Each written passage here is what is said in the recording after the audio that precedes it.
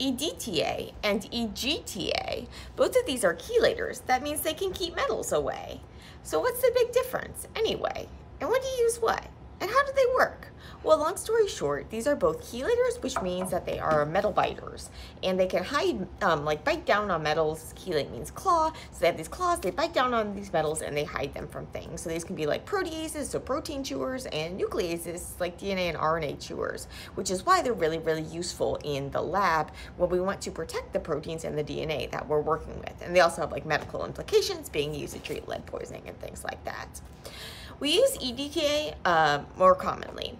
EGTA, however, has a higher preference for calcium, a much higher preference for calcium than it has for magnesium. And this can be really, really helpful in situations where you have like physiological type conditions where there's a big excess of magnesium over calcium. And so if you were to use something with a lower selectivity for the calcium, then you would have to add a lot of it in order to get those little like calcium that are hiding out in the big sea of magnesium. So it can be helpful when you really, really care about the calcium to get rid of it, to use EGTA, and then you don't have to worry about like adding huge amounts. EGTA can also come in handy if you're studying a protein that is maybe a metalloprotein that uses a metal like magnesium, or maybe it uses iron or something like that, and you want to be able to protect those and use this magnesium using enzyme but still be able to get rid of calcium. So EGTA is very, very helpful in those situations. So let's talk more about how these chelators work. So they take advantage of kind of the nature of metals. Metals are really, really awesome, and that's why like proteases and nucleases think so, as do a ton of other enzymes. So lots of these different enzymes, so these reaction speeder uppers, these are typically proteins, sometimes protein RNA mixtures, sometimes like plexes, sometimes just RNA alone. They're able to help speed up, or what we call catalyze reactions. When they catalyze it, they're able to use over and over and over. And one of the ways that they can catalyze reactions is by like helping hold things in place, and also being able to like give and take electrons, help with this transfer of electrons, which are these negatively charged particles. So metals turn out to be really, really good at this. So these enzymes are able to use metals to their advantage in order to help catalyze reactions based on these electron transfers. And their metals can also help out in other ways. But the reason why metals are so good at this is because they have these kind of like large diffuse electron clouds. So if you think about atoms, everything from hydrogens, carbons, nitrogens, oxygens, and metals like magnesium and calcium and iron, these are all made up of smaller parts, subatomic particles. So we have protons, which are positively charged, neutrons, which are neutral, and electrons, which are negatively charged. Now the protons and the neutrons, they hang out in this dense central core called the nucleus. And then they're surrounded by this cloud of electrons. I like to think of these electrons as kind of like dogs, and the protons in the nucleus kind of like a dog walker. So the dog walker is trying to hold on to all of the different dogs that it's walking. And the dogs, the really highly energetic dogs, the ones that are going to be really pulling on their leash and trying to get away, these are like the valence electrons, the electrons that are farthest away from the nucleus. They feel that pull less. When we talk about like the periodic table of elements, we're going to find metals on the left side of the table. As you go across the periodic table of elements, you add protons to that nucleus. So you're increasing the pulling power. You have more dog walkers, or a stronger dog walker. Whereas if you go down the periodic table, now you're adding a shell of electrons. So you're adding like a whole nother level of dogs. So you have lots and lots of dogs. When it comes to metals, they're on the left, so they have fewer of those protons. So they have less of a tight hold on those outer electrons. So much so that metals are kind of like, if you were to, more like a dog park, that like some of the valence electrons, it's kind of more like a dog park than like individual dog walkers. And this is why metals can help conduct electricity, which is the movement of like charge. And so basically, when you have like metals in these metal bonds and things, then some of the electrons can kind of flow throughout. Well, what happens is that because you have this kind of like diffuse environment of the metal, and it's kind of hearing less what's actually happening on that outside in the dog park. Like if a couple other dogs just like jump in there, like people might not even notice. Or if a couple dogs leave, the dog walkers might not even notice. So metals are really good at giving and taking electrons, and they can form what are called coordinate covalent compounds. They form these bonds where, so typically with a bond, what happens is you have one partner is going to share one electron, and then the other partner is going to share another electron. And so it's kind of like these dogs, one dog is going to go sniff the other dog, and then the owners meet and they decide to get married. What happens in one of these coordinate covalent bonds is that one of the dog walkers, like two of the dogs from that dog walker, are going to go hang out with that other dog walker. And so one of the atoms is donating 2 electrons. And so what happens is that if you have an atom with a lone pair of electrons that are able to do this, such as an oxygen or a nitrogen, they're able to donate those pair of electrons and thereby make a bite on the metal. If you have multiple of these atoms that can take these bites, then you have a molecule that is polydentate, and it acts as a good chelator because it's able to bind down on the metal in multiple places. And so when we have one of these molecules like EDTA or EGTA that has these oxygens and nitrogens perfectly arranged so that they can take lots of bites down on that metal, they're able to serve as a chelator, and they're able to bind really strongly to that metal such that it doesn't get used by the other enzymes that would normally be wanting to use them. And so this is why it's really, really helpful to use such a chelator such as this if we're wanting to hide metals from other sorts of molecules. And so it's really, really useful in the lab, especially in those cases where we're trying to keep things away, like nucleases. And so when you think about like TAE buffer, that's tris acetate EDTA. And so this is a common buffer that we use when we're running nucleic acid gels to separate DNA or RNA pieces by size, or TBE, tris borate EDTA. In both of these cases, the EDTA is going to help keep those nucleases away. And then in other cases, we might add EGTA or use EGTA instead of just EDTA. And both of these have various uses in the lab, and so you might see both of these. So both calcium and magnesium hail as divalent cations. So that means they're positively charged particles that have a charge of +2. And so EDTA and stuff can also do some trivalent cations, such as some like iron complex iron cations. But typically when we're thinking about things like magnesium and calcium, these are going to be in that divalent 2+ state. But they're not identical. So the calcium is going to, it's further down on the periodic table, which means it's got more electrons, it's got more shells, and so it's going to have a bigger cloud. It's going to be bigger, and the magnesium is going to be smaller. So if we go back to that idea of kind of like the claw, if you think about it kind of like one of those arcade games where you have a claw, the EGTA, it has like an expanded backbone, and this way it's like a bigger claw. And so it's going to be really good for holding the calcium, but the magnesium is going to be too small. So it's like trying to pick up one of those smaller toys with the bigger claw that's not closing all the way. So that's not going to be helpful, but it's really good at grabbing that calcium. And so you have this bigger difference between the calcium and the magnesium. Whereas the EDTA, it can grab both of them, but it doesn't have that, it doesn't have, like, the magnesium isn't going to be too small for it. And so the calcium really fits really nicely with the EGTA, but the magnesium doesn't.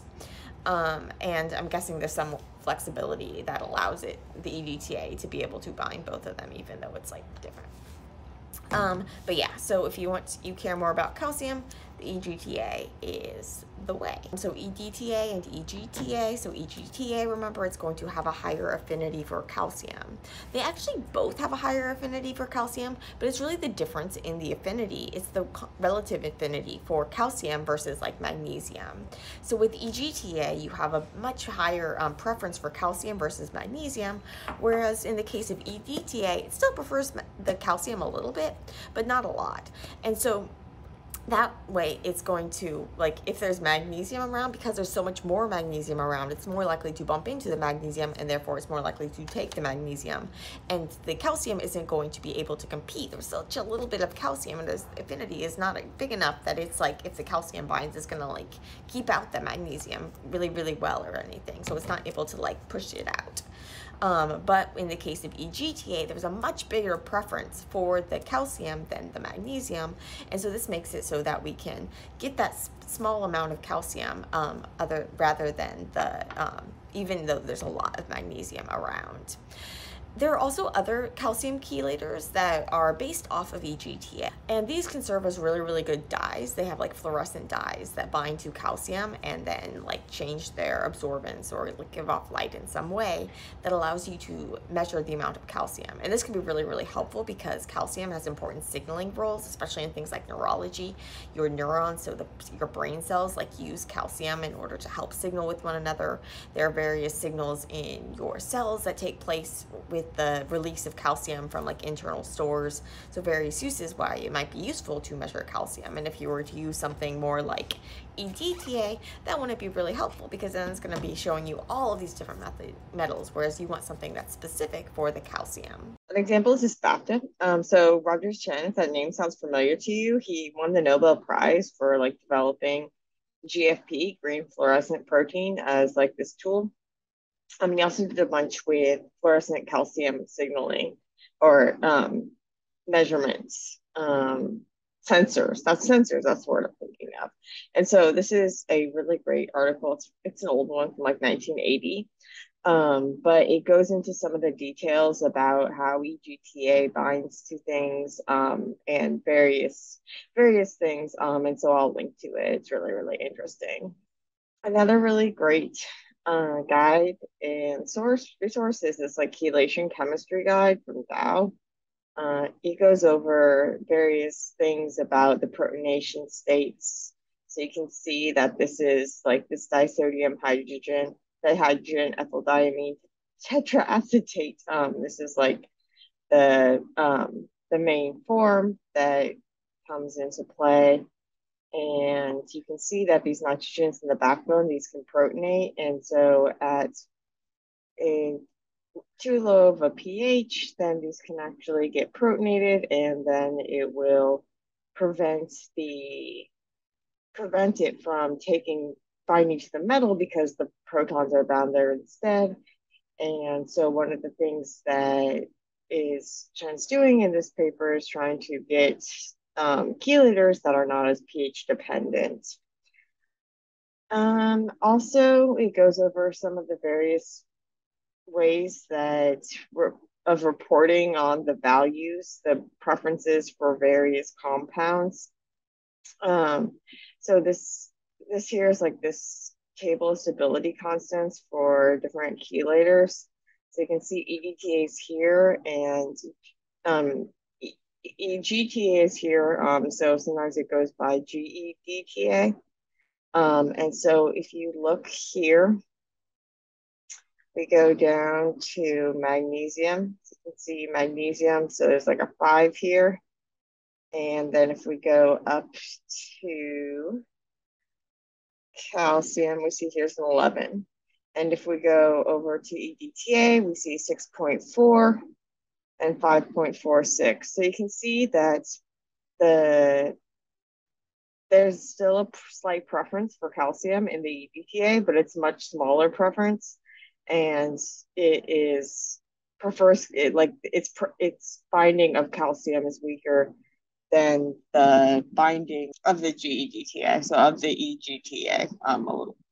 And so these numbers might not seem that different, but when we're talking about like thermodynamic type stuff, little tiny differences, because there's all the sorts of logs and stuff, little differences can mean a really, really big difference. So this is just an interesting thing too. You can see the different chelators and their relative affinities for various different metals. And then you can also see in this paper, they don't have EGTA, but they have EDTA. And you can see the effects of the pH. So at a lower pH, you're going to have a quick drop off in the affinity for the calcium, for example. I'm planning to do a post on like how you prepare stock solutions of them, but just a key thing to know is that if you're trying to prepare a stock solution of one of these, with the EDTA, you probably want to start with the disodium salt. It's going to dissolve easier. And with both of these cases, you're going to have to add base in order to get it to dissolve. And so typically these they have these carboxylic acid groups, and so an acid can like deprotonate. So when they're in their acidic form, they have their protons, and when they have their protons, then the water's not going to want to hang out with it because they're not going to be negatively charged. When they deprotonate, they get rid of those protons. Now they're negatively charged, and the water likes them more. In order to get them to deprotonate, we need to add the base to cause it to be more alkaline and help pull off those protons, and then it will dissolve better. So if you're having trouble dissolving them, that's probably why you need to add that base. And make sure that you know that if you're using one of the salt forms so that it already has like a couple of them deprotonated, then it is useful to, that makes it easier to dissolve. But you also want to make sure that when whatever you're using the right molecular weight, because when it has those salts, it's going to be a different molecular weight than if it doesn't have the salts. And you might also be wondering why not use just like the full salt version, like the tetrasodium acetate, and that's because it's going to have like a super high pH, so we don't want to deprotonate all the groups, just some of them.